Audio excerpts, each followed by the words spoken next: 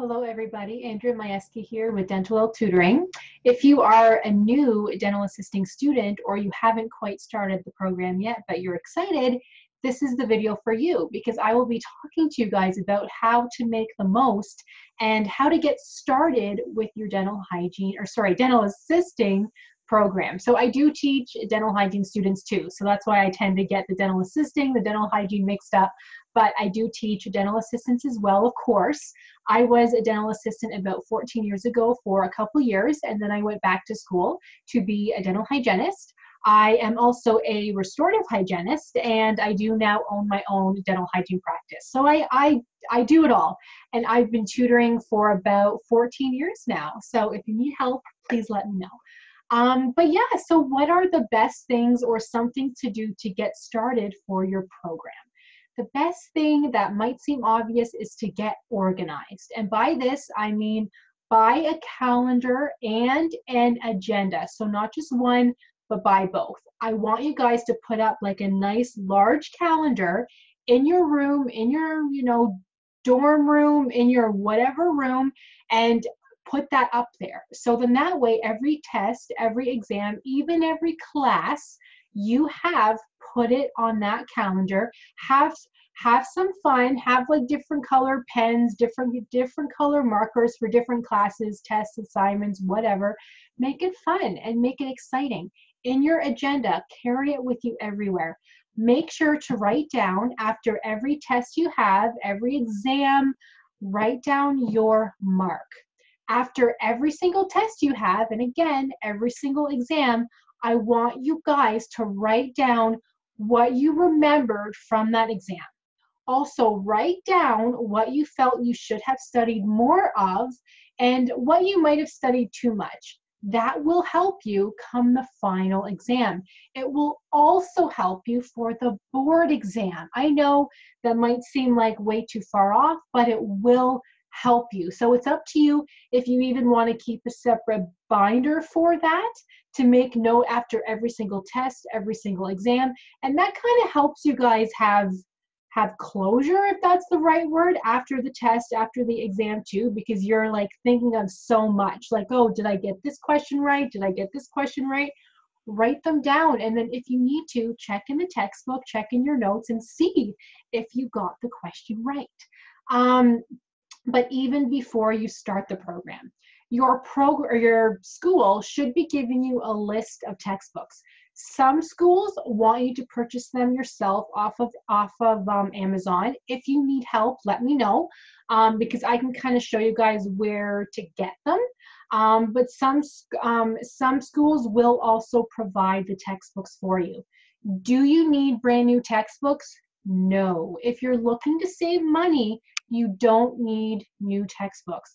Buy textbooks from another student from that school, or just post in a Facebook group. The dental assisting ones, the dental hygiene professional ones, post and see if somebody has your textbooks. Because I remember when I was done school, I just wanted to sell them. I just wanted to get them out of there. Plus, I wanted to make some extra money. So I had no problem doing that. Even if you are selling them for a lot less, that means somebody like you is so happy to get them. Yes, they're used, but you can literally save hundreds of dollars per textbook. So do that. You don't have to buy new. You might think you want new. I did. You might think you want new, but after a couple months, you don't care. You don't give a damn if it's new or used. Trust me, you will save a fortune. So keep organized. Make sure to get a list of all of the textbooks you need. But the thing is too about that, your program may even tell you you need a textbook when you really don't. You might only open it up like once or twice. So really kind of find out from previous students what you actually need. And teachers are different too. So if they had one teacher, your teacher might be different. So just kind of be careful about that. And another thing to prepare is already, I want you guys to take time off work. If you're working full-time, don't. Having that said, I worked not full-time, but more than part-time because I had to.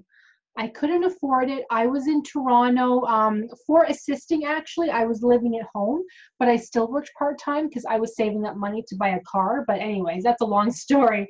But if you guys don't have to work, please don't. In fact, don't work at all if you don't have to, because it will be stressful. You'll be doing a lot. But if you do have to work, please cut back to at least part-time. Trust me, you will thank me later. If your job doesn't let you, quit. Or at least, you know, still work there, but look for something else in the meantime. Because trust me, you cannot go to school and work the evenings. I did that, not every evening, but a lot of them. And looking back, I wish I hadn't. No money is worth it unless you absolutely have to, right? But it was way too hard, way too hard. Another thing to help you guys is look into my Dentalelle Student Academy. I help you guys all throughout school. If you have a question about a certain test, a certain exam, if you have projects coming up, if you have clinicals, if you just need help, like, hey, Andrea, I'm confused. How do you take a maxillary impression versus a mandibular? You know, I can help you with these easy questions that are easy to me, but you might be like, okay, I'm so confused. What's an impression? Like, what's a negative impression? What's a positive? I'm so confused. I can help you. And the nice thing is that you would be entered into our private Facebook group. So students are in there. We talk, we network all the time. Ask a silly question, we don't mind. We will help you guys, you know, and then when you are almost done your program, you will be helping the newer ones. So sign up. You have full access until you are done your program. So 2 years access, 2 years, a full 2 years, no questions asked, okay? Just keep in mind, if you decide to drop out, you know, you still have access. You might not need it, but you do have access, right? So just don't drop out. I can help you guys with that, okay? Because where was I going with this? Oh yeah. So what I was saying is, oh man, what was I going with this? I can't remember, but you will love it. You're not going to want to drop out, okay? If you do talk to me about it. If it's within the first semester, okay, but if you decide to stop the program in your like last semester, I can't help you with that one, but let me know. What else can I tell you guys? Think positive and get excited, okay? A lot of students, so as silly as this sounds, a lot of students want to start to study right away because they want to be one step ahead in their program. Don't study right away. I'll say it again. Don't study right away. You don't know where your teacher is going to start. Even if they give you like a classroom schedule, you don't know what's going to be on that first test. Don't waste your time studying now. Take a break, relax, you know, work if you have to, but don't start studying until your first day of class. Believe me, I was that person too. As soon as I found out that I was in a dental assisting school, I wanted every textbook. I wanted to start studying, but it was a waste, you guys, because I didn't know what I was looking at. But another thing too, if you're inside the program and if you're inside my program, the Dentalelle Student Academy, I can help you to kind of teach you guys what to study right away so you are a step ahead no matter what, but you don't have to. You don't have to, but I can help you with that. So I hope these little tips helped. I hope you're so excited to start your program. Let me know if you need anything, and if you want inside the Dentalelle student program, I do offer payment plans. So it is a win-win. I will leave the link for you guys on the bottom. Any questions, let me know, and good luck. I look forward to talking to all of you, okay? See you soon.